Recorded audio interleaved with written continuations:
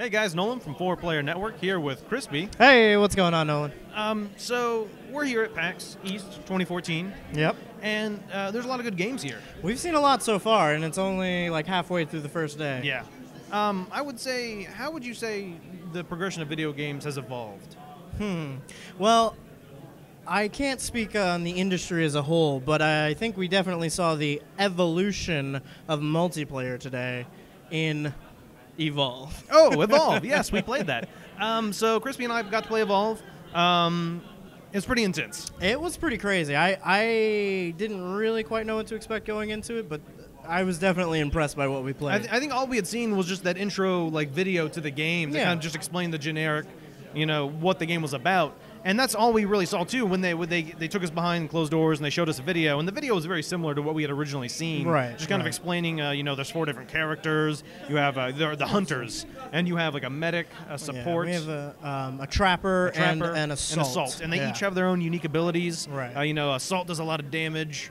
Trappers actually, tries to impede the progress of the monster. Medic heals everybody. As you might imagine. What does the support do? The support, what did he do? He actually threw down traps, I think. He had a few different traps. His big thing is he carries a shield gun as well. Okay. So he can shield other people from the monster, but he cannot shield himself. Okay. So I don't really know a whole lot about the hunters because I played as the Goliath monster. Yeah. And let me tell you, I won. I won good. You did, but it was not close by any means. I know. It was so far from close, I just killed them. Yeah. No, so I think, and then that comes down to one of the reasons I like playing The Last of Us is teamwork.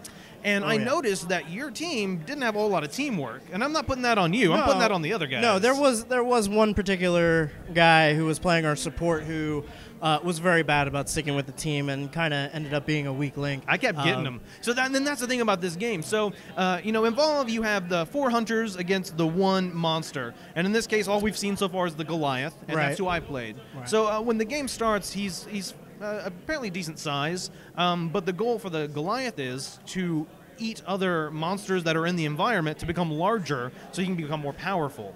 And so if you come into contact with the hunters very early on, you don't have a whole... Pretty vulnerable. Exactly, you are. Also, it's the fact that you have limited abilities, and this is one of the things I like, is so far from what we've seen, the monster, or the Goliath, has 4 abilities. But at the beginning of the game, you only have 3 loadout points. So you can only choose 3 of them, or you could actually put all of your loadout points into 1 ability. And just have one super-powered attack. And so the more you evolve, the better those abilities become. Yeah. And so the goal is to find creatures and eat them, similar to almost like Primal Carnage, if you ever played that. The dinosaurs had to eat other creatures to gain health. It's like that, but in this case, you don't regain health. You just regain like a shield, and then you get more pods, and once you fill up your circular pod thing, you can evolve. Which you can use to increase your power. Exactly. Like that, But when you evolve, you become vulnerable in the sense that you have to go into this metamorphosis cocoon for 30 seconds. Right. And if the hunters come upon you in that time, that never happened to me, so I don't know, but I would assume they could destroy you. Trying. That's the whole point too. Is it actually lets you know when the creature is getting ready to evolve. You know. And then the hunters are kind of scrambling to find the cocoon to take it out. On the hunter side of things, I was kind of expecting this just to be a bit of a rehash of Left 4 Dead. Pleasantly surprised that it was not that. Yeah. It was actually much more tactics and team-based than Left 4 Dead. I mean, Left 4 Dead is pretty important to stick together, but everyone's basically doing the same thing. You all have guns, you're all shooting zombies, everyone's carrying med packs and healing each other and things like that. This game is balanced very differently in that everyone has very specific roles with very specific abilities and minute-to-minute objectives that they're trying to do. So, for instance, I was playing as the medic on our team. The medic was actually pretty interesting compared to other class-based games with a medic in that they weren't just a healer. They had nice little debuff abilities that they could use on the monster. For instance, that was the only character that carried a sniper rifle.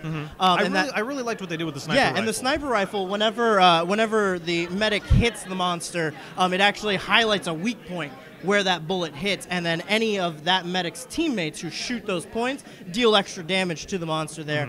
Also had access to a tranquilizer gun, which slows down the monster and highlights it on the HUD for all the other players to find. So that's a really good tracking weapon. And then, of course, the typical med gun sort of thing, healing players, doing AoE heal effects.